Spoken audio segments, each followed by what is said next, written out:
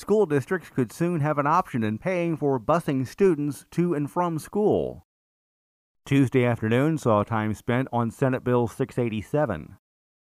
Sponsor, Senator David Sater of Cassville, says his proposal would modify provisions relating to school transportation and allocation of school funds.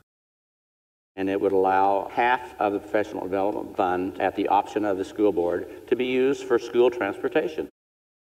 Senator Jill Shoup of Creve Coeur says it's important to note this would be an option for school districts. So it's not a mandate, it's an option for districts because we have underfunded transportation. Senate Bill 687 is back in a Missouri Senate House Conference Committee. Time is running out for lawmakers as the second regular session of the 99th General Assembly will end on Friday evening at 6. Reporting from the state capitol, I'm Dean Morgan.